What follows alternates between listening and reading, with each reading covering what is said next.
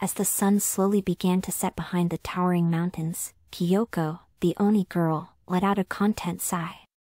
She had been guarding the ancient shrine on top of the mountain for hundreds of years, ever since she was bound to it by a powerful cleric.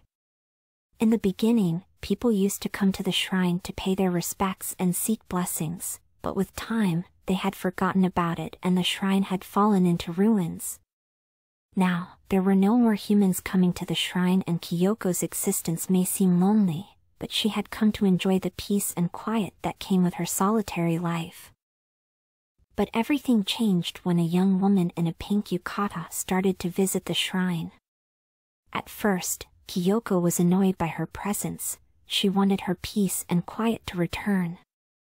But as the days passed, she grew more and more irritated by the woman's constant visits. The woman would come every day and rest under one of the old pine trees, completely oblivious to Kiyoko's presence. One day, as the woman was resting under the tree, Kiyoko decided to teach her a lesson. If the woman wanted to rest so badly, Kiyoko would forcefully put her to sleep. She was a mischievous Oni before being bound to the shrine and had once stolen a bottle of chloroform from a traveling medic as a prank.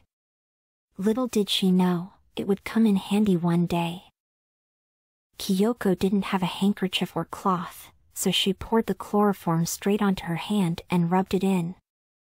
Then, with a sly grin on her face, she snuck up to the resting woman and covered her mouth and nose with her hand. The woman tried to struggle and free herself, but Kiyoko's strength was too much for her. Kiyoko used her body weight to hold the woman down, pinning her arms to the ground. She then used one hand to cover the woman's mouth and nose, making sure there was no escape for her. The woman tried to fight back, but Kiyoko was relentless. She put all her strength into keeping the woman subdued, until she finally fell into a deep sleep because of the chloroform.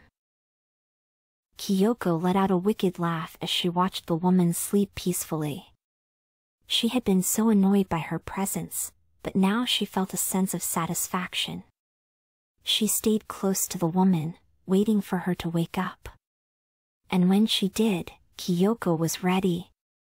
As the woman opened her eyes and tried to move, Kiyoko quickly covered her mouth and nose again, forcing her to sleep once more.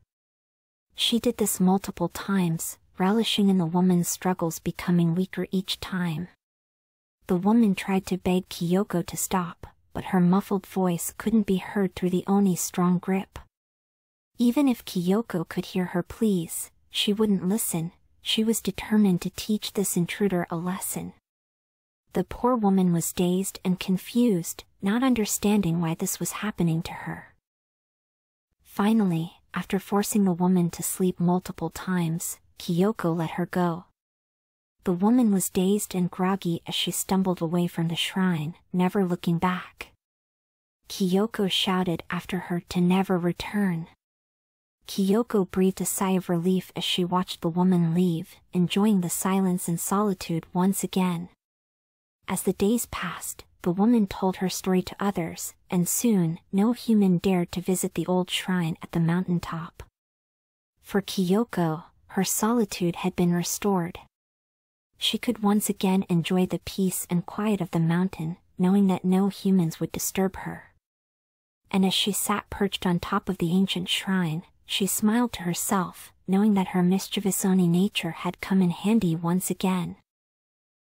From that day on, Kiyoko continued to guard the ancient shrine, but now with a newfound appreciation for the solitude she had been granted. She knew that she would never be alone as long as the shrine and the surrounding forest were under her care.